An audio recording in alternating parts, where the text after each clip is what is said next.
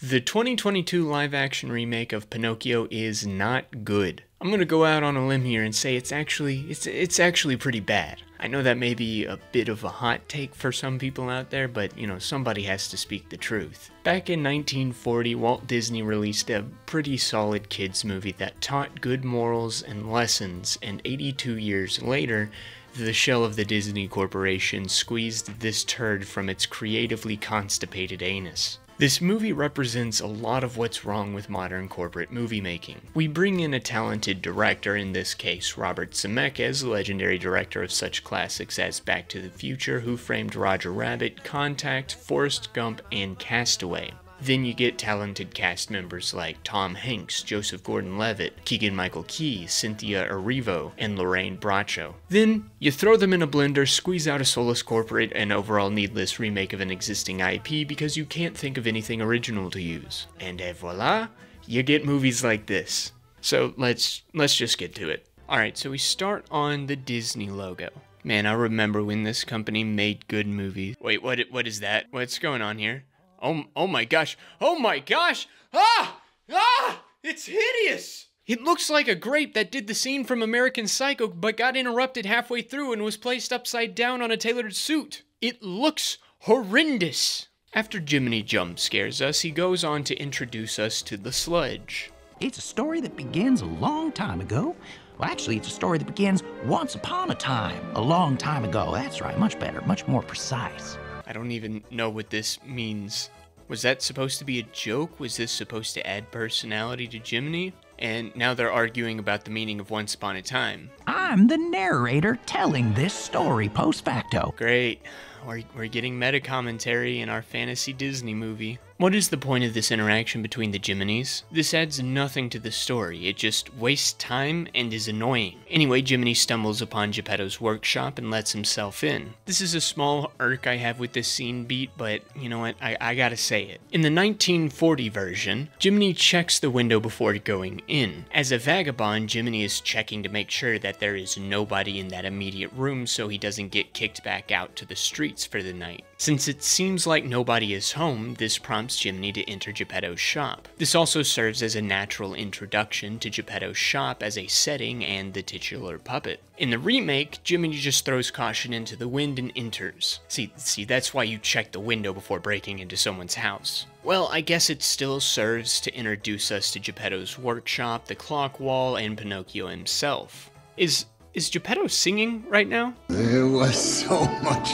laughter, but we couldn't see. Yeah, so this movie decided to incorporate a bunch of new songs into the runtime for reasons, I guess. Most of these songs are going to range from atrocious to barely notable. To be honest, Geppetto's song at the beginning isn't awful. It establishes that he once had a son in the past, and Pinocchio is meant to be a sort of replacement for the late boy. This isn't a bad idea, but it's just too bad that this doesn't play into literally anything else in the rest of the movie. You know what does this plot point much better? I don't know, I couldn't tell you. Hey look, they did the butt joke from the first movie. Well, Geppetto finishes making Pinocchio, so now we're gonna... Oh, what is this then? So it seems like some random guy wants to buy one of Geppetto's clocks and is just swinging by in the middle of the night. As you do. Senora, I'm very sorry, but I cannot sell you any of my cuckoo clocks. Then why do you operate a shop in which you sell clocks? But if you cannot sell your clocks, why do you have a shop? That's what I'm saying!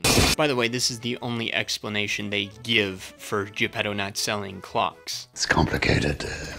I mean, not really. It'd be one thing if this guy was going to treat the clocks poorly and you didn't want to sell it to an unworthy customer. However, what Geppetto is doing is like if you pull up to McDonald's to get a Big Mac and they're just like, Oh no, we don't sell Big Macs. But you're McDonald's. That's your thing. Yeah, well, it's complicated. We don't do Big Macs anymore. I mean, we have them. We just don't sell them. All right then. Can I get like a double quarter pounder? So we don't sell that anymore either. What was this interaction? What was the point of this? I mean, I guess we're establishing that Geppetto really cares about his clocks more than anything else in the world. Apparently, he made them all for his late wife, who... Jiminy, do you mind? You're in the shot right now. Could you just, like, step to your left? Just a couple steps real quick. So I guess this plot beat is important, but it just feels awkwardly crammed into the scene and just kind of makes no sense. I mean, even Jiminy's befuddled. Anyway, Geppetto finally names his puppet. Pinocchio. Pinocchio. Huh? And then we get the little dance sequence from the first movie, except without the good, catchy music. They replace it with what sounds like, I don't know, Italian elevator music. Like, come on, no way it sounds better than this. Take a wooden head, go play your part. Bring a little joy to every heart.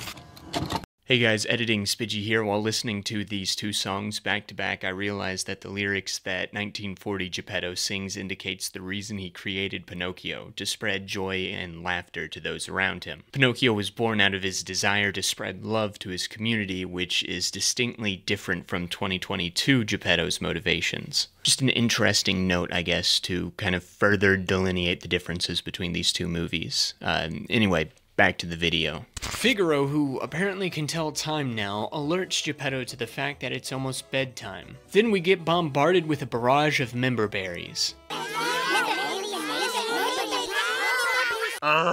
Why?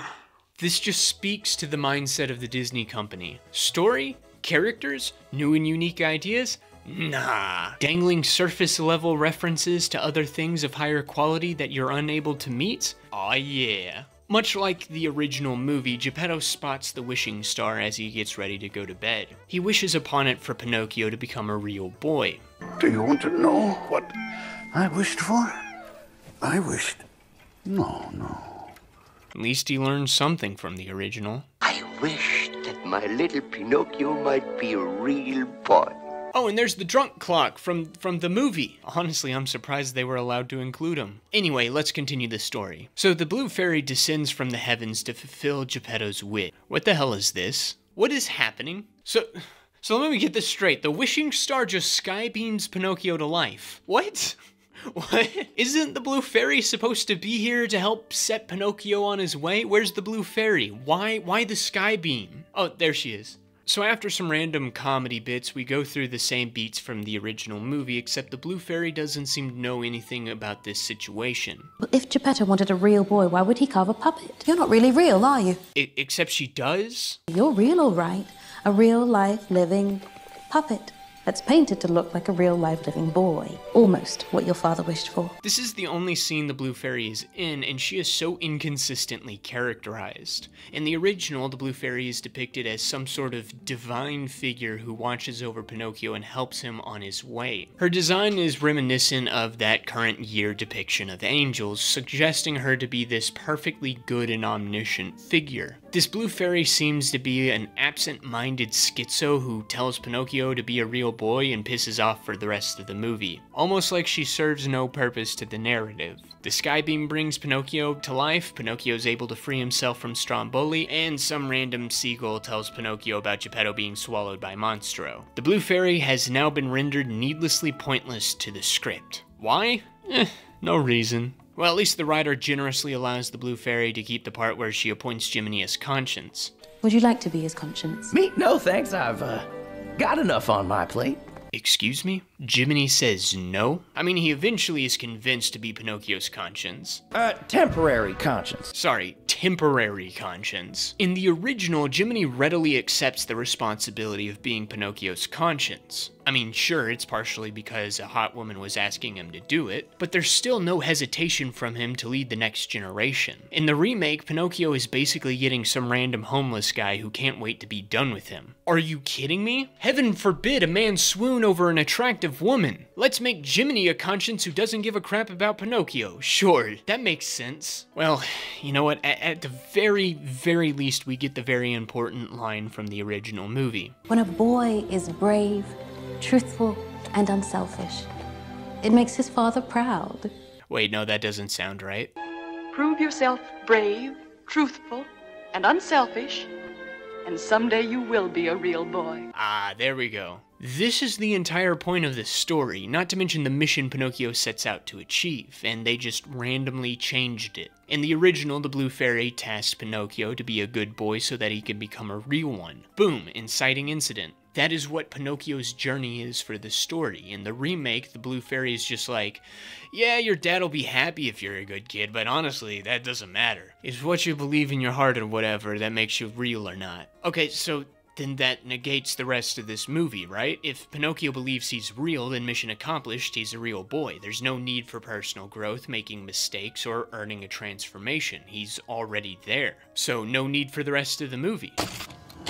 Hi, Editing Spidgy here again. I was going back through the scene and realized that I needed to be fair and at least say that the Blue Fairy does repeat the quote from the original movie. But that only really confuses the messaging in this scene by presenting two contradictory statements. So I think my point still stands, I just wanted to add that little correction. Back to recording, Spidgy.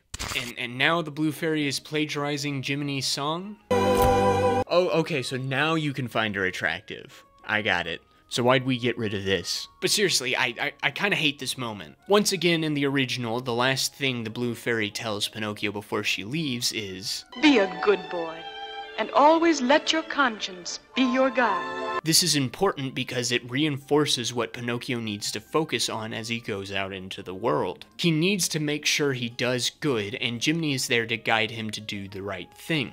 Here, the Blue Fairy just sings the famous song from the original and pisses off, never to be seen again. In my video about the original movie, which you should totally check out by the way, I talked about how I originally took issue with the song When You Wish Upon a Star, as it seemed to send the message that if you want something you should have it. However, the way the story plays out changes the meaning of the song when it comes back at the end of the movie to one of having to work for your dreams. The fact that this song just randomly shows up right after the Blue Fairy tells Pinocchio that if he believes in his heart he's a real boy, then he'll be one reinforces what I was worried about. The Blue Fairy singing this song as she flies out communicates that if you want something or believe something, then it'll happen to you, or it's just true. This is the exact opposite message that the original movie and the original book communicated. We're barely 20 minutes into this movie and it has completely crapped all over the original message of the story. Great. I love it.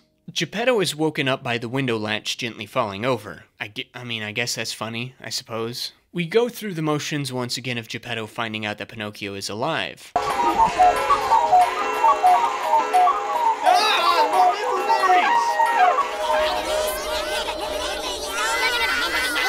Also, on a side note, these clocks are way too complicated to be cuckoo clocks. I mean, by the time they finish their little thing that they do, it's gonna be the next hour already. We get a montage of Pinocchio hanging out with his new family over the next couple of days until Geppetto decides it's time for him to go to school. Hey, you know what? At least it's been a few days so that Geppetto can take the time to make sure Pinocchio is properly registered for school so that he can naturally integrate into— What? That's not what happens?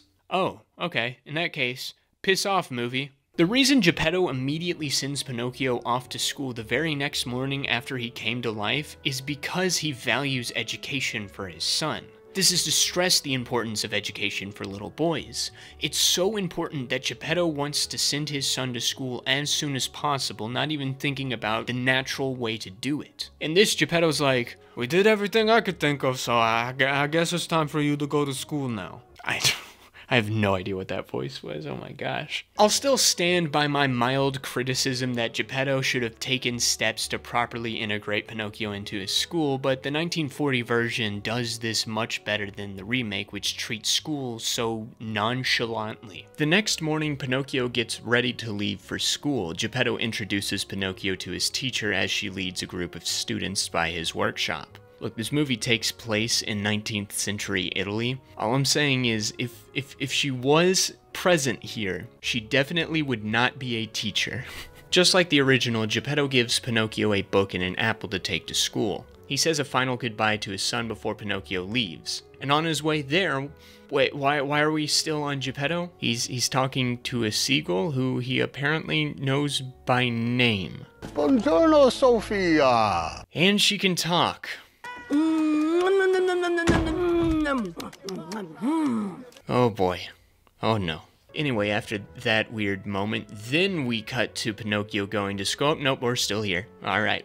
Jiminy wakes up and realizes he slept in late. He bumps into the seagull outside and convinces her to take him to Pinocchio. So I guess that's why she's in the movie. Don't know why they couldn't do what they did in the original, but you know what, oh well. Finally, we cut over to Honest John and Gideon. This generally plays out the same way as the 1940 version. John reminisces about passing Gideon off as a puppet and sees Pinocchio. They follow him, wanting to kidnap him and sell him to Stromboli. Except this time Pinocchio decides to stop and take a gander at the latest offerings from Disney. Yes, I can definitely smell shite. John and Gideon intercept Pinocchio and do the scene where they convince the puppet boy to pursue being famous. This go around, however, John is just needlessly cruel to Gideon. In the original, John keeps smacking Gideon away from Pinocchio because he keeps threatening to ruin the con. Gideon keeps misreading the situation and takes actions that are contradictory to what Honest John wants. In this, John just randomly kicks Gideon around for no reason, smacks him in the face with a school book, needlessly assaults him with a cane, denying him a snack, and jabbing him in the rib cage. Maybe it's just that the animated version feels more lighthearted with its treatment of Gideon thanks to extremely expressive animation and goofy sound effects. The limitation of trying to make these two look like realistic animals means you can't really lean into that, so this just comes across as animal abuse against a weird-looking cat. And not just an actor, an entrepreneur, nay, an influencer! Oh no, you don't want to do that, Pinocchio. You don't want to become like these guys. Pinocchio eventually agrees to become an actor because he thinks his father would be proud of him. An actor's life is gay. You know what, I'm kind of surprised they kept this line stay in the movie, but I guess somebody has to warn him before he commits. Sophia the Seagull airdrops Jiminy onto John. Jiminy tries to get Pinocchio's attention, but also gets Gideon's. Gideon tries to smash the cricket with a hammer, but ends up giving his friend John a concussion. Because this isn't a cartoon where that's just a temporary setback, John is down for the count. Jiminy lands on Gideon's head, so Gideon tries the same strategy. It doesn't work out well for him either. Now it looks like Pinocchio just committed a double homicide. He excitedly tells Jiminy he's going to become famous to make Geppetto proud. Remember what I said about temptation? Pinocchio, as a rule of thumb, when somebody calls themselves honest, they ain't. Well, that's a new lesson they decided to introduce into the story. I mean, it's a little too simplistic since kids need to trust somebody and those people are definitely going to call themselves honest. But you said if somebody says they're honest, they aren't. Who am I supposed to believe? Well, that's a good question, Pinocchio. Who can you trust? I'd trust the guy the blue fairy assigned to the case. That's right, kids. You can only trust the guy with the authority of the blue fairy. You know, you could have said, "Now, Pinocchio, I'm your conscience. You can always trust your conscience." That at least would make sense as a lesson, and it would actually be in line with the original movie somewhat. Jiminy Cricket, temporary conscience? Don't remind me you don't want to be here, Jiminy. I don't either. Oh, and then he encourages animal abuse. Hey, Pinocchio. Drop the mallet. Whoa, hold on, what's going on here? Pinocchio's actually going to school in this movie? He's actually doing the right thing? This movie can't be over already, could it? Boy, they ought to do something about all the loose gravel on this road. One of these days, a heavy wagon wheel's gonna fling one of these rocks and hurt somebody. Jiminy sends Pinocchio into school by himself. Jiminy, dude, you're his conscience. I'm pretty sure you're legally obligated to accompany him everywhere. I mean, what happens when some kid offers Pinocchio some kush? Or if Pinocchio is tempted to cheat on tests, or if he becomes friends with some bad kids? You won't be there to guide him. You're just gonna be sitting outside of school letting him make all these poor decisions. Just gonna leave him high and dry? Bro, piss off, prune face. I get you don't want to be his conscience, but commit to the bit, bro. So Pinocchio goes into school by himself, and Jiminy gives the closing speech to end the movie. Oh, wait, hold on, what's going on here? Get out and stay out! School is for real children, not the ridiculous puppets. Puppies belong in a puppet show. Oh. Oh no.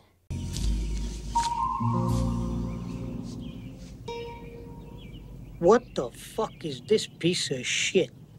Oh my gosh, this is such an atrocious narrative decision. This is probably the most controversial decision the movie makes. When this movie came out, this is what everybody harped on, and rightfully so, because the whole point of the story of Pinocchio is that he never does the right thing and is punished for it in order to learn lessons. This just took all agency and blame from Pinocchio. He did the right thing. He obeyed his father and his conscience and went to school. And what happened? He was punished for it. He did the right thing and was punished. That completely takes away the point of the whole story. I can't even blame Pinocchio for going with John and Gideon to the puppet show now. Speaking of which, John traps Jiminy in a jar and swoops in to win Pinocchio back to his side. Once again, I don't blame Pinocchio for going with them. Everything John says here is 100% correct. This is no longer a con, it's just facts. But my father wanted you to go to school, and you did. You went to school. And what did the wise and learned schoolmaster say? Puppies belong in a puppet show. And what did you say, Jiminy? Do whatever the teacher tells you to do. So Pinocchio's still being a good boy right here. Also, where did this broad go? Isn't she a teacher at this school? She clearly knows Geppetto, and she saw him with a walking, talking puppet. Geppetto! Come stai? Couldn't she have helped the poor kid out? Or did she just kidnap these kids and now they're in some undisclosed location never to be seen or heard from again? That night, Pinocchio doesn't come home, so Geppetto goes out to look for him. Unfortunately, it doesn't occur to him that Pinocchio is in showbiz now. While Stromboli introduces the puppet, Pinocchio meets two new characters backstage. Sabina is a ballerina puppet who they try to set up as a love interest for Pinocchio, I think. I mean, she doesn't really get a personality, and to be honest, it took me about 20 minutes to realize that she may be sentient. Her puppeteer is a crippled girl named Fabiana who wanted to be a ballerina when she was younger, but will never be able to thanks to her leg. I'ma be frank, I don't like their inclusion in this movie. Fabiana isn't a terrible character, but her existence kind of ruins the point of Stromboli's section in the movie, being how awful a life of fame and fortune really is. It's exploitative and breeds greed and corruption. In this movie, Fabiana and Sabina represent that this lifestyle isn't so bad, so Pinocchio's lesson isn't ultimately learned because his life with Stromboli isn't all that bad. It's just Stromboli who's kind of a dick. So once again, this movie spits in the face of the original. We do the big got no strings performance, and it's fine. It's similar enough to the 1940 classic, except they took away the boobs from the Latina puppets! They're all flat-chested now.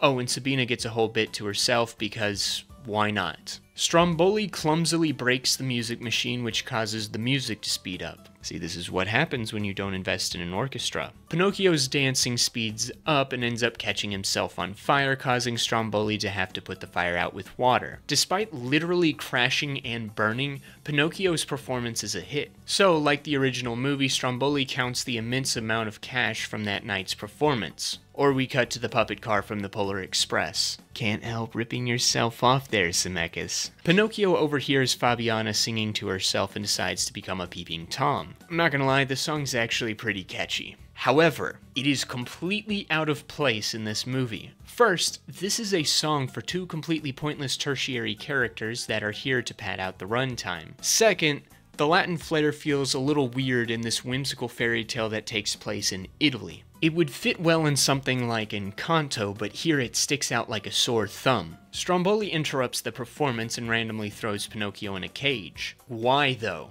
In the original, Stromboli cages Pinocchio specifically because the kid expresses a desire to leave and return to his father. This is only a necessity to keep his cash cow from leaving. Here he just randomly does it because he's an asshole, I guess? He lets the girl who clearly despises him get an entire wagon to herself, but Pinocchio can't? Why? He actually likes being here and wants to continue to be here, so doing this is completely pointless. If anything, you're just needlessly turning him against you, which you do. Mr. Stromboli said I could go home and tell my father I got famous.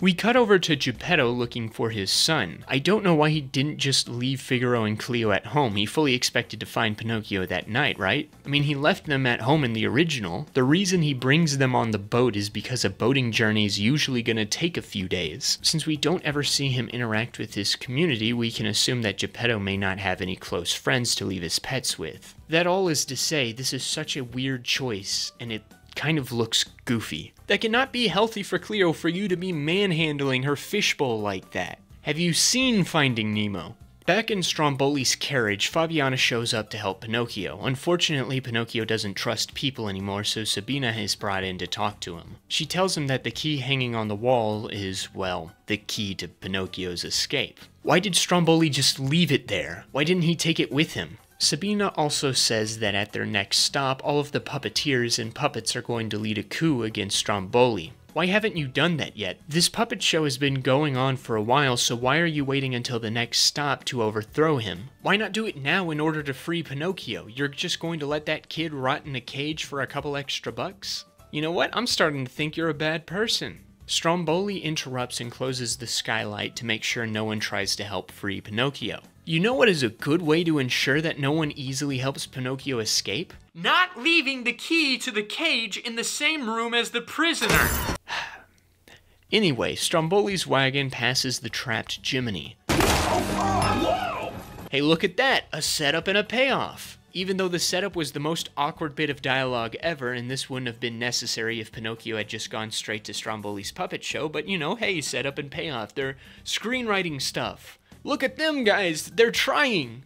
I hate this movie. Jiminy frees himself and sneaks into Stromboli's wagon. Pinocchio starts lying to Jiminy, causing his nose to grow. I didn't want to be famous. I wanted to go to school. Hey! Wait, hold up, that's not a lie, though. He did really want to go to school. Actually, he did go to school. The only reason he pursued fame was because he got kicked out, and was told to pursue fame by his teacher, who you told him to listen to. Pinocchio then proceeds to lie more in order to obtain the key and earn his freedom. I don't like that.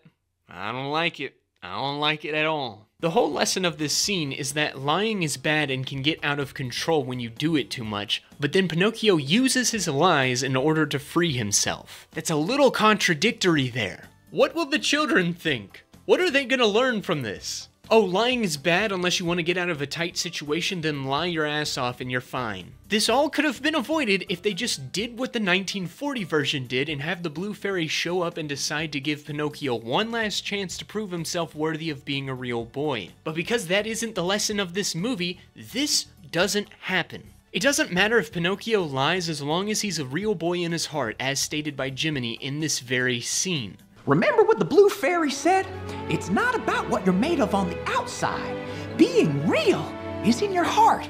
That's what being real is all about. What does that even mean? If Pinocchio's actions don't reflect who he is in his heart, then that's not who he is in his heart. He is not behaving like a real boy here. In fact, he's behaving the opposite. You know what? I'm suddenly being reminded of a quote from another much better movie. It's not who I am underneath, but what I do that defines me.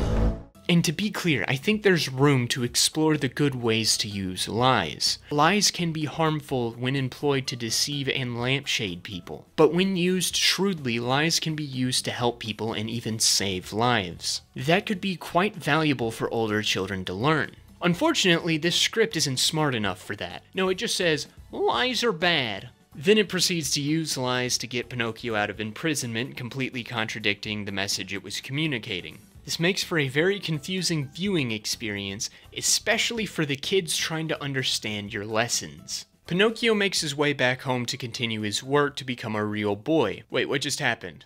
Oh, I guess we're off to Pleasure Island now. Once again, we just removed choice from Pinocchio. In the 1940 classic, Pinocchio encounters Honest John and Gideon again, and they trick him into going to this island of temptation. Pinocchio makes the choice to go to this island. Sure, he's tricked, but it is still his choice. Here, he's just straight up abducted. I mean, later, I guess they give him a little bit of a choice. Though I would say it's more that they just pressure him into not complaining about going to Pleasure Island. He's going regardless of what he wants to do. They just want him to shut up about it if he doesn't want to go. Pinocchio meets Lampwick, who is attempting some sort of New York accent. So what's your story, Sleds? Why are you made out of wood? And the coachman who is there, I guess. They're given an original song where they try to convince Pinocchio to come to Pleasure Island, which is kind of pointless since he's already your captive. The song's not great, it just feels like padding more than something that is important for either the story or the characters. And the choreography is just kind of boring. Ooh, he swung around on his whip like he's Indiana Jones, and now he's hopping on donkeys. Wow! Okay, to be fair here, the lyrics of the song drive the point home that the script is trying to communicate about peer pressure. It's trying to show that Pinocchio only agrees to go to Pleasure Island because his peers pressure him into doing so. However, I must stress again that Pinocchio has been kidnapped. I highly doubt that the coachman would just let him go home to reveal his super secret child donkey trafficking ring to his father. This also doesn't work because they're going to Pleasure Island, the island of temptation. This is a lesson in temptation, not peer pressure. Now, this could work if Pinocchio is being pressured into an activity that is actively going to harm him, but unfortunately that's not what happens, as I'll bring up here in a second. Also, I'm annoyed that there are girls here. And no, this isn't because I'm some sort of misogynistic incel or something. Well, not entirely, that is. I remember the controversy from earlier this year about Peter Pan and Wendy, where they included girls in The Lost Boys, and the reasoning for that criticism is the same as mine here. The entire point of The Adventures of Pinocchio in the 1940 version is that boys have very self-destructive tendencies that they need to work on to overcome to become good. Specifically with Pleasure Island, the temptations there are meant to appeal to the worst tendencies of young boys. They have more of a penchant for destroying things, getting into fist fights, smoking, drinking, and playing pool. I'm still never gonna get over that. How do you ever expect to be a real boy? Look at yourself. Smoking, playing pool. While those types of things can be tempting for little lasses, anyone who's gone to a public school would know, they usually do a better job at controlling that and face more subtle temptations. The point is that this is specifically designed for little boys. The coachman states as much in the original movie. Give a bad boy enough rope and he'll soon make a jackass of himself. But on the other side of the coin, the addition of the girls in the remake may also just be a reflection of how poorly we're raising our little girls in this modern day. Pinocchio and Lampwick hop on a boat ride that takes him on a tour of the island. They receive root beer for the coachman, who is apparently also the malt man. Alright, this is root beer, not actual beer. Heaven forbid there be underage drinking in our modern Disney movie. I guess we're not going to mention the fact that the entire point of the inclusion of underage drinking in the original movie is that it is bad for underage kids to drink. Look, I goof on the whole playing pool thing in the 1940 Pinocchio, which, in retrospect, was probably just played as a joke. But this right here is just utterly absurd. Everything on Pleasure Island is supposed to be bad for children to do, and root beer is not a bad thing for children to like, as long as you don't buy them from big soda companies. Like, straight up, 90% of what they put in their sodas are not fit for human consumption. They're either going to give you cancer or diabetes. But I don't think that type of cultural commentary is what they had in mind when they included root beer in this movie. Although, honestly, it would have been funny if the coachman was just like, "Here's some A&W root beer. It's filled to the brim with seed oils and processed sugar. It may make you look like Nick Avocado, but it tastes bloody amazing." I probably would be singing the praises of this movie if that was included. Although I don't think A&W would appreciate that kind of product placement. Coca-Cola, it gives you diabetes. Anyway, Pinocchio witnesses a bunch of kids engaging in poor behavior. There's a kid running on a Ferris wheel and stealing root beer. Lampwick throws his empty glass at kids from great heights. Kids are sliding down a mountain of candy while gorging themselves like they're in Cloudy with a Chance of Meatballs. They engage in some gluttony, robbery, mindless destruction, rude language, and more mindless destruction, but this time specifically with clocks, including one that looks weirdly like Geppetto. Oh, and firework wars. See, that last one, that reminds me of my childhood. Or this past 4th of July where my grandpa decided to light an artillery shell and sit it on the ground. That didn't end well for us.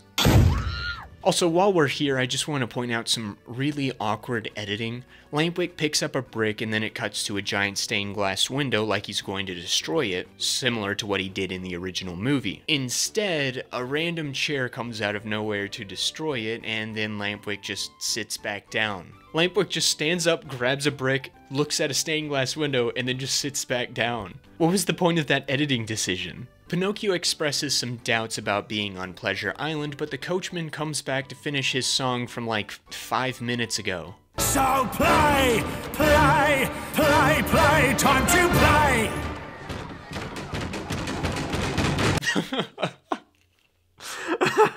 That was the most awkward way to end a song. Holy crap. Oh, my song's over? I guess I'll just squat here real quick. I'm just gonna duck over and maybe they'll do something about this in post. I hope so. Meanwhile, Sophia the Seagull brings Geppetto a flyer for Pleasure Island. Honestly, I don't mind this. Well, besides Tom Hanks' awkward line delivery. A catastrophe! This actually provides a very specific reason for Geppetto to be out at sea later. In the original, there's no reason for Geppetto to just go out to sea to look for Pinocchio. Maybe he had looked literally everywhere on the mainland for him and just went out in a last-ditch effort, but because he disappears for a good chunk of the movie, there's no real solid reason provided. Here, at least there's a decent reason for Geppetto to drop everything and head out to sea. He knows where Pinocchio is, so he's going to go out and save his son. Later, Pinocchio and Lampwick are playing pool on a now empty island. Jiminy, who is ditched on the mainland, finally arrives on Pleasure Island just in time to witness a couple of smoke monsters kidnapping a loose donkey. First, this kind of ruins the later reveal, and second, I get that they're trying to build on the designs of the coachman's henchmen from the original. However, I just don't like it. To me, these henchmen were deliberately designed to be ambiguous. They may be shadowy demon creatures, or they could just be guys in really dark clothing. Okay, this shot just makes him look like a gorilla, but I guess that's the point. It's supposed to be hard to pinpoint what they are. They ride the line of realism and the fantastical in order to create something grounded yet scary for kids to look at. These CGI creatures are just a little goofy looking. I don't hate the idea, I like how their eyes look like headlights in fog, but it's just not fully working for me. Back in the billiards hall, Lampwick asks Pinocchio why he hasn't been participating in the debauchery the island offers. Pinocchio says it didn't feel right. It looks to me like you still got a conscience inside of you. But he literally doesn't right now. Okay, so here's the big problem with the Pleasure Island sequence. Pinocchio doesn't participate in anything.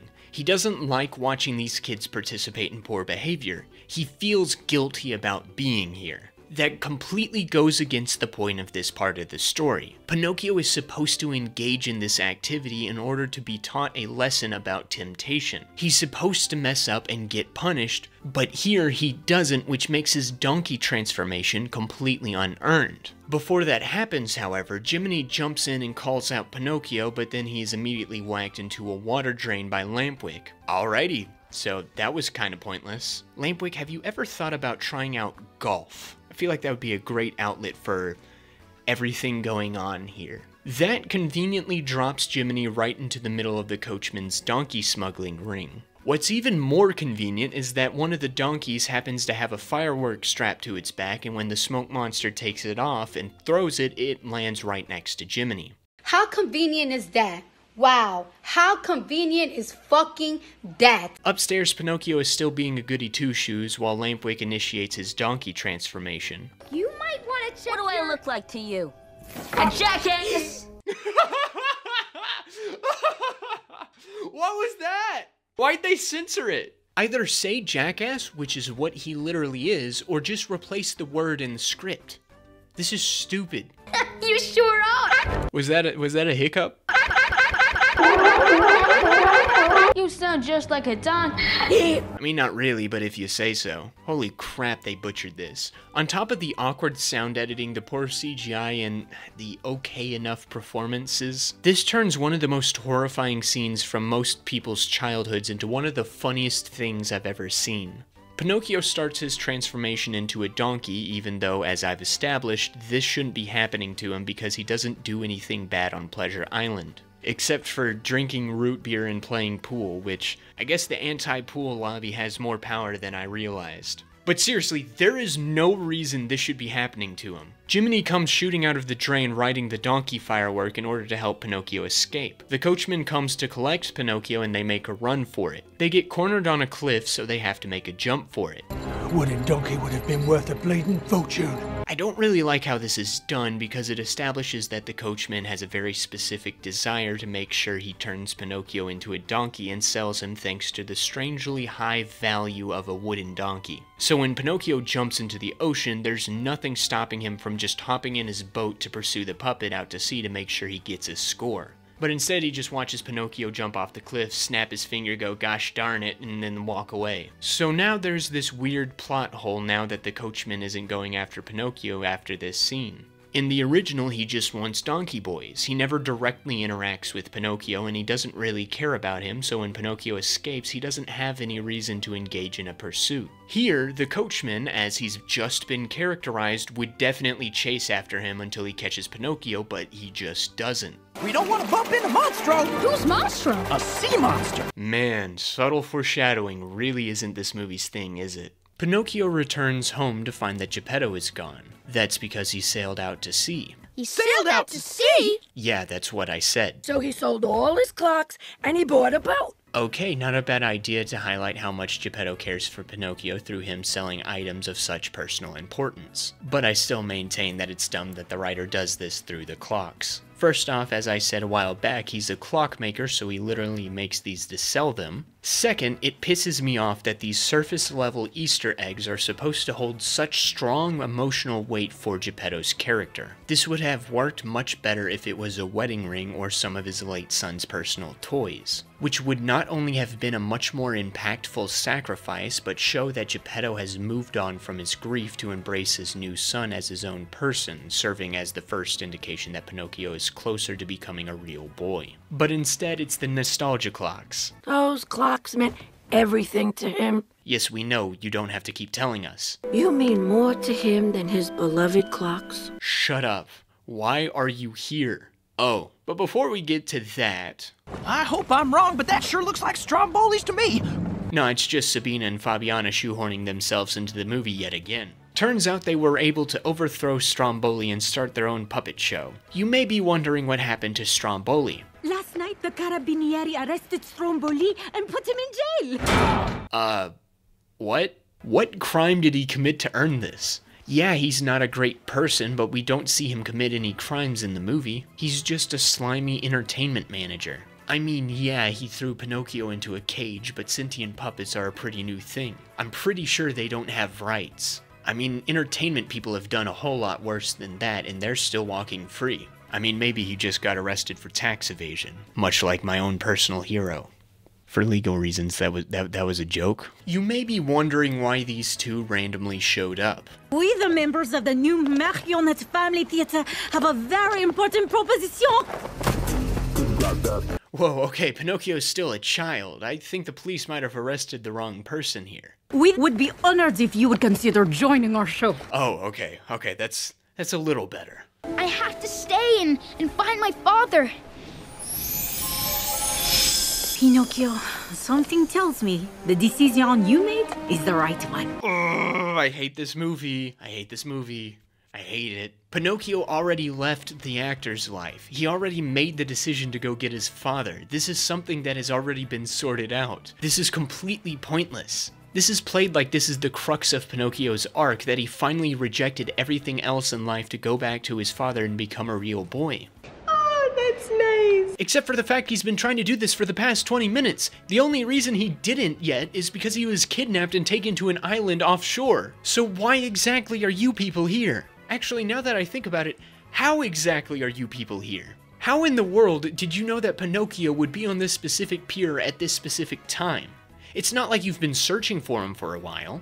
We, the members of the new Marionette Family Theatre, have a very important proposition. This makes it sound like you knew Pinocchio was right here and came straight here. How? You may be wondering where Jiminy was at during this interaction. I'll paddle out and see if she knows which way Geppetto went. Why haven't you done that yet? Actually, why hasn't she already told you where Geppetto went? Didn't she say something about where he went already? He needed to get to Pleasure Island to look for Pinocchio. Oh yeah, she did. So just head toward Pleasure Island and you'll find him.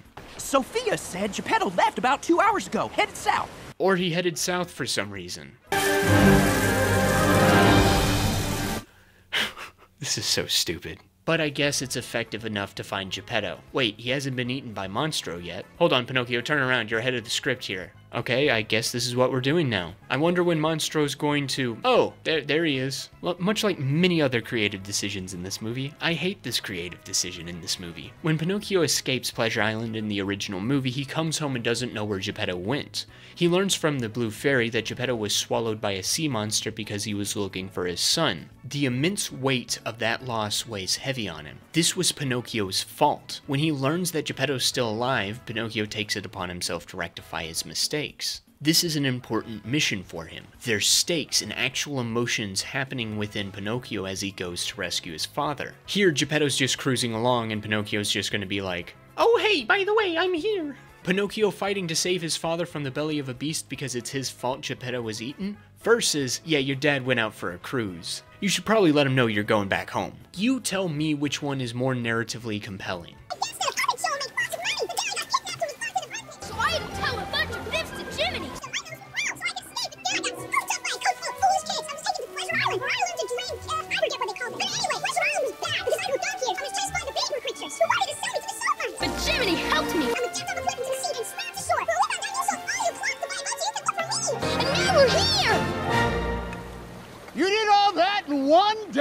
No, the more proper question is, who the fuck is Jiminy? Anyway, Monstro is here, and instead of being a giant dogfish like in the book, or a giant whale like in the 1940 version, he's a giant Lusco-looking creature.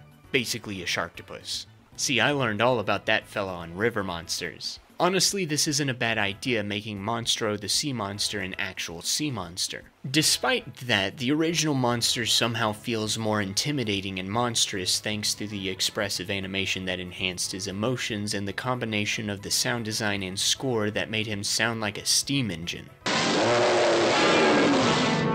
Credit should also go to Thurl Ravenscroft for his vocal performance behind the monstrous whale. And fun fact, he would later become the iconic voice of Tony the Tiger and the iconic singer of You're a Mean One, Mr. Grinch. These elements combine to make Monstro a terrifying beast. The 2022 version's menace is hyped up like this. Bro, it's Monstro! It's Monstro! Don't worry, Geppetto and Pinocchio aren't too worried about him. They easily get out by lighting a fire that makes Monstro sneeze. Who's Jiminy? Oh sure, now you ask. That cricket? Is your conscience? I sure am! Look, I hate to be like this, but I also hate this decision as well. In the original, the only other characters besides Pinocchio and the Blue Fairy who are able to see Jiminy are Lampwick and Gideon. This works for Lampwick because Jiminy is inadvertently being his conscience while lecturing Pinocchio, and for Gideon, it's played as a sort of irony since he can't speak to tell anyone about the cricket conscience. Being Pinocchio's conscience, Jiminy is supposed to exist in this sort of nebulous reality, where he can easily exist as a real cricket or just as a representation of the voice in Pinocchio's head. It's a neat aspect of the movie to think about. However, since this movie hates subtlety, Jiminy just straight up talks to Geppetto even though he's been established as someone who doesn't like talking to humans anyway. But to be fair, that criticism might be up to your personal preference. The rest of this chase plays out generally the same way. They get sneezed out, Geppetto is knocked out, so Pinocchio has to save him. Pinocchio rips off the Incredibles. Wait, hold on, what? I guess it was established earlier in the movie during the first montage that he was capable of doing something like this, but still, come on. This just looks silly. It doesn't help that Monstro is clearly faster than Pinocchio, but he doesn't really try to catch him. Like, I felt like I was watching this at times.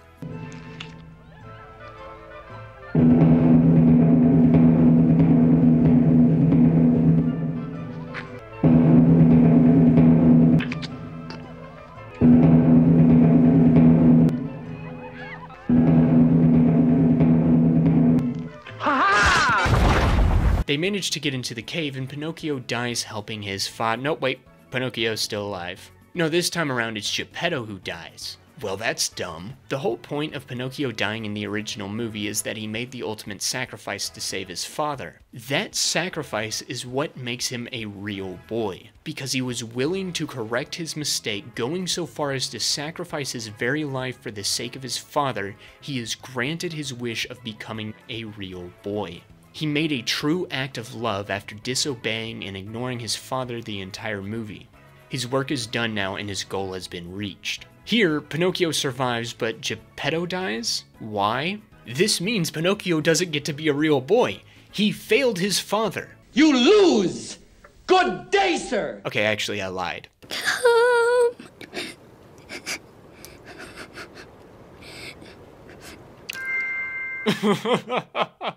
They did the Pikachu tear? Are you serious? You honestly did try with all your heart, and that makes you a truthful boy. No, that's not actually how it works. I'm sorry, Coach. I tried with all my heart, but we still lost the game. That's okay, son. At least you were truthful. What? And you know what else that makes you? Unselfish and very brave. I went for the touchdown when I should have thrown the ball to Kenny. I cussed us the game, Coach. You're a real boy, Billy. Man, I'm telling Mom I gotta go to a different school. This one's weird as hell. This isn't how you reference earlier dialogue effectively at all. In his heart, Pinocchio is as real as any real boy could ever be. Oh boy, here we go. You will always be my real boy.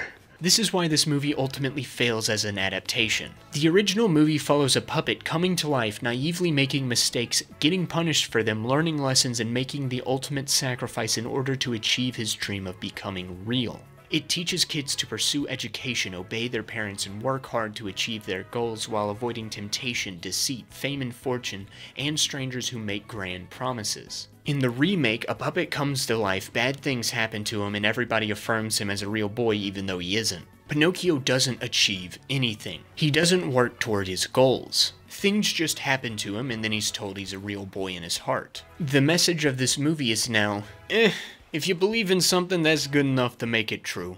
Lying is bad unless you want to use it to get out of difficult situations. Go to school unless you get kicked out, then it's okay to pursue fame and fortune. The life of fame is bad, but it's also kind of good. You're going to encounter temptation and peer pressure, but it doesn't matter because other people are just going to make poor decisions for you. Oh my gosh, I'm so glad we're done with this. I hate this movie. Burn this in a fire. Pinocchio 2022 is an unbridled disaster, a complete failure, a catastrophe even. It wants to be a new retelling of a classic while simultaneously taking a fat dump all over it by preaching a message that is fundamentally antithetical to the classic it so wants to honor. Is it malice or incompetence? I honestly couldn't say, probably a little bit of both if we're being honest. The cast and crew seem to hold the original in such high esteem, yet they pumped out this value brand turd emoji of a movie. Sure, it goes through the general motions of the original, but it makes way too many needless changes and additions in order to absolutely corrupt the entire point of the story. Nothing more exemplifies this than the main character. In the original movie, Pinocchio is a naive kid who continuously is led astray by the many figures he meets on his journey, causing him to make mistakes. He's a good kid, but he's impressionable. He pursues a life of fame and fortune because it sounds good. He goes to Pleasure Island as Honest John told him to. While he's there, he participates in drinking, smoking, fistfights, and mindless destruction because his friends said it'll be fun. Being bad's a lot of fun, ain't it? He puts his trust into the wrong people and commits wrongs as a result. In the remake, Pinocchio almost never does anything wrong. The only reason he initially goes along with pursuing fame and fortune is because he thinks his father would be proud of him. Then he actually obeys his father and goes to school, but he gets kicked out and told that he belongs in a puppet show. So naturally, listening to his teacher like he was told to do, he goes and joins a puppet show. The reason he goes to Pleasure Island is because he gets straight up kidnapped and then is threatened into not being a party pooper. On Pleasure Island, the only activity he participates in is drinking root beer and playing pool, something that actually isn't that bad of a thing to do. In fact, I think most parents would be ecstatic to find out that that is all their kids are doing when they go out.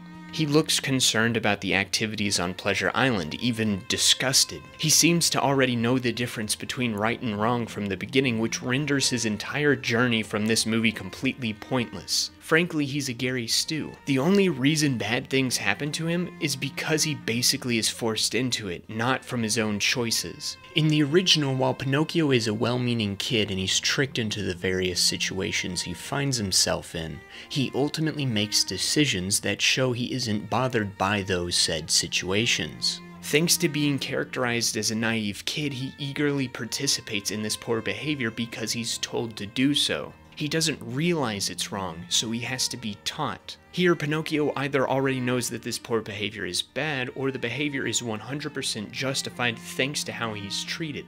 So why should he be the main character? He doesn't grow, he doesn't change, he doesn't earn his transformation into a real boy, and then the movie ends with his feelings and beliefs being affirmed, and it tells the audience that it doesn't even matter if he became real or not. Let's take a look at a different character who goes through a similar arc. In the first Iron Man movie, Tony Stark is introduced as a narcissistic billionaire playboy who will bang anything with tits and good curves, overindulge in drugs and alcohol, and gleefully sell WNDs in order to fund his highly self-destructive lifestyle. His life is changed when his own weapon is used against him by terrorists and he's tortured by them for months. He builds a relationship with his fellow captive, Ho Jensen, who he once treated like dirt. Despite this, Jensen helps Tony build the first Iron Man suit in order to orchestrate his escape. During said escape, Jensen sacrifices his life for Tony, and with his dying breath, he tells Tony not to waste his life.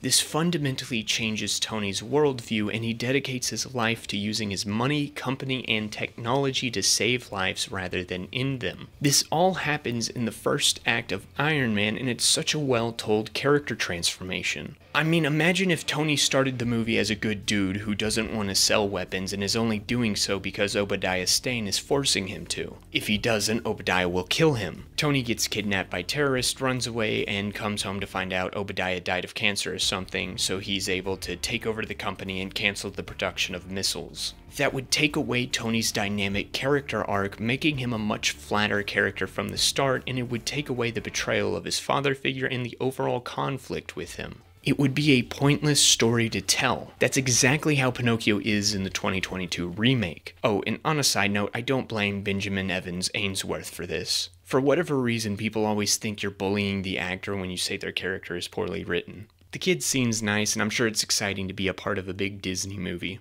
He does a good job at portraying an excited child experiencing life for the first time, though the way they edit his dialogue together can sound really bad. You're wrong, Lampy. I still call what you did cheating. Geppetto, on the other hand, actually gets a couple of changes that aren't too bad, at least conceptually. He gets to have the honor of having a dead wife and son in the remake, giving him a more emotional reason for creating Pinocchio than just because. Pinocchio is now being made as a replacement for Geppetto's son, and the script attempts to give Geppetto a character arc where he learns to accept Pinocchio as his own person rather than just a sequel to his son.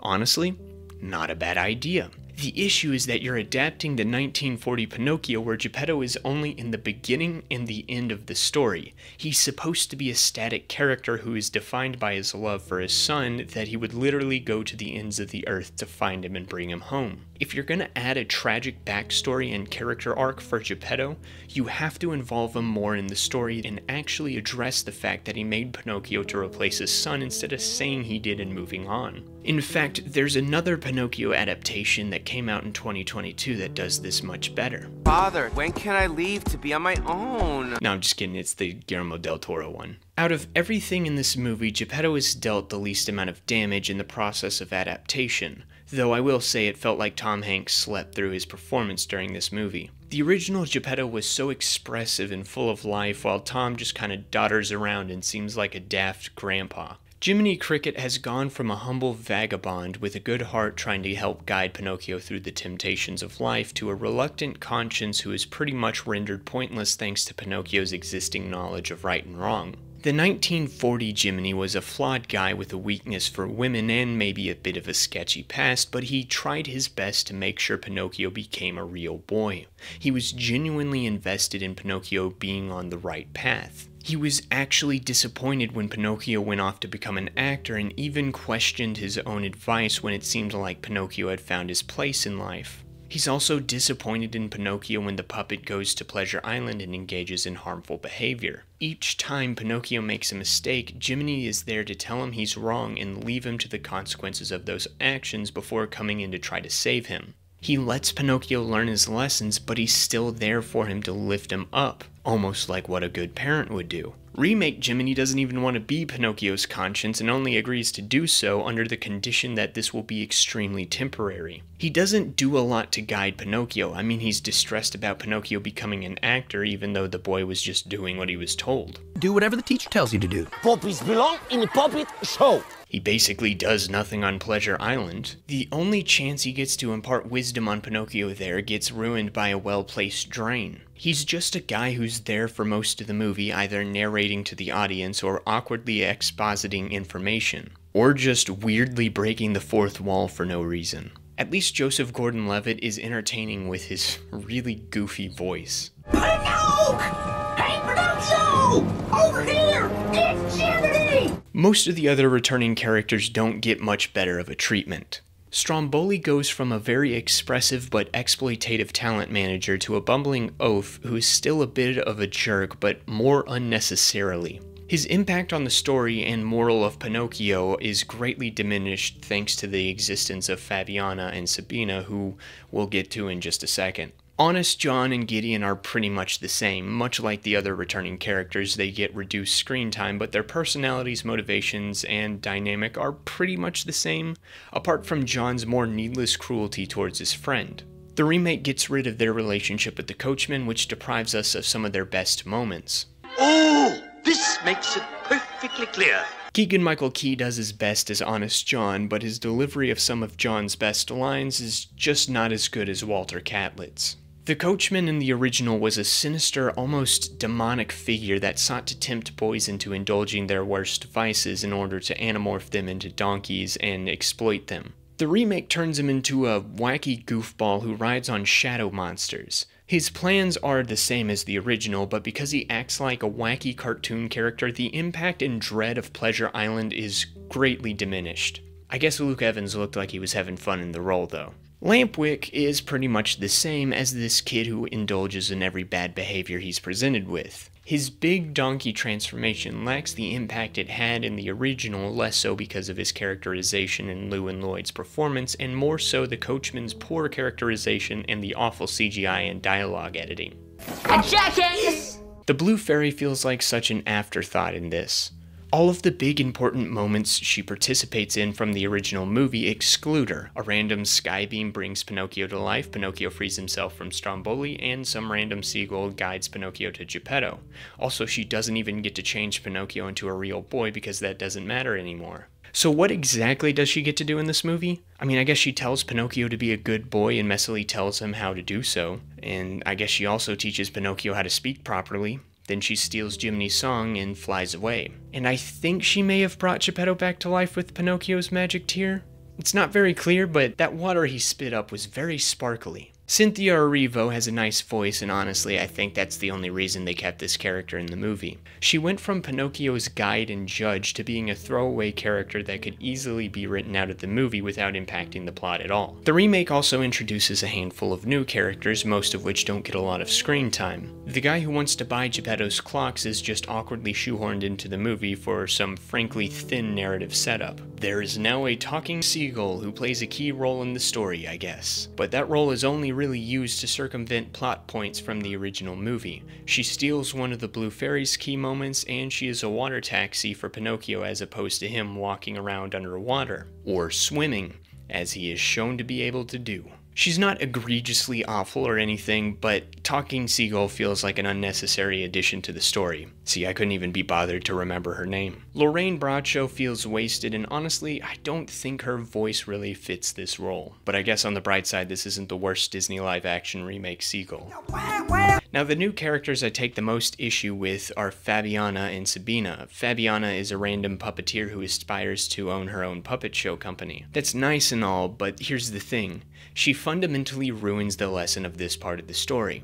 The whole point is that Pinocchio made a wrong decision in choosing to pursue fame and fortune. He chooses a life that will chew him up and spit him out, exploiting him and using him until he's of no use to those profiting off him. These two's existence corrodes that lesson by showing Pinocchio that that this life isn't too bad, and when Pinocchio escapes, he doesn't learn that this life is something he should avoid, he just gets away from a bad dude. When Fabiana and Sabina take over and come back, Pinocchio's rejection of their offer doesn't feel satisfying since Pinocchio really has no reason for doing so. He still thought that his father would be proud of him for pursuing fame, and he never learned the actual pitfalls of that lifestyle. He could realistically join the puppet show after the credits roll. Actually, I just realized that that's Pinocchio's only option. The movie basically says that it doesn't matter if Pinocchio became a real boy, but it kind of does. If he stayed a puppet, he still wouldn't be able to attend school, so his only options are staying with Geppetto forever or joining the acting troupe. Is this movie trying to convince children to join Hollywood and thus giving the industry more kids to abuse? Holy crap, did I actually stumble onto something? Hold on, let me grab my tinfoil hat real quick. So I've already talked in length about how this remake fundamentally contradicts and destroys the message from the original, but it needs to be emphasized how badly this movie butchered the morals and messages of its predecessor. The original Pinocchio was a morality tale, meaning that its main focus was the message it conveyed to its audience. Every element of the story was meticulously pieced together to build this message up. It taught kids lessons about lying, disobeying your parents, temptation, and the consequences of pursuing your own selfish instincts. It taught kids that being good requires hard work and that your dreams and wishes are to be earned. The remake in turn rejects this in order to tell kids to just believe and you'll be fine. And look, as a Christian, I think it's fine to rely on faith and belief in any situation. The thing is, the Bible preaches taking action for your faith. What's the verse? Oh right, faith without works is dead. You put your faith into God and display your faith by taking actions He tells you to take. We do everything we can for Him, and we rely on Him to handle the things we can't control. Sounds a little reminiscent of the original Pinocchio. The remake is all about faith and belief without those works. On biblical principle, Pinocchio's belief that he's a real boy is dead because he does nothing to achieve it. Not only is this narratively unsatisfying, but it's just thematically empty. It's not inspirational or aspirational at all. I'm not like a big anime guy or anything, but I recently watched one that instantly hooked me. Blue Lock is about hundreds of teenagers competing to become the best striker in Japan and play for the national U20 team. Each player believes that they should be the one to take that spot, but what makes this anime compelling is that they all have to work for it, evolving their abilities and changing their mindsets about how they play. This is narratively satisfying and thematically resonant as it touches on how we as people must continuously improve ourselves to truly excel at achieving our dreams. Pinocchio 22 doesn't do that. It wants to tell a tale of being perfect just the way you are, which is fine, I guess, but it doesn't work in the context of Pinocchio. When you try to change the story to fit this message while keeping lines and story beats from the original story that completely contradict that message, it completely crumbles under the weight of incompetence. The 2022 Pinocchio remake wants to have its cake and eat it too. It is an utter failure of an adaptation and as a story. It wasn't the first Disney live-action remake to fail so spectacularly, and it certainly won't be the last. It isn't the cause of Disney's continual downward spiral in quality, it's just a symptom of the disease. Frankly, I don't blame the company for sneaking this onto Disney Plus to sweep it under the rug. I wouldn't want to know it existed either. It is an unabashed failure, an unbridled abomination. One might even call it a catastrophe! Pinocchio 2022 represents a lot of what's wrong with Disney's sludge of content, and it's a shame that a company that once turned out waves upon waves of instant classics and box office magnets is now wallowing in a sea of filth that everyone tries to sidestep on their way home from work. Much like homeless Joe who lives right outside my apartment. Sometimes they'll give us a gym, but that's few and far between. Call that company Oppenheimer because they have become death, destroyer of IPs. Thanks for watching. I mean, they didn't even make the fish hot. Come on, guys.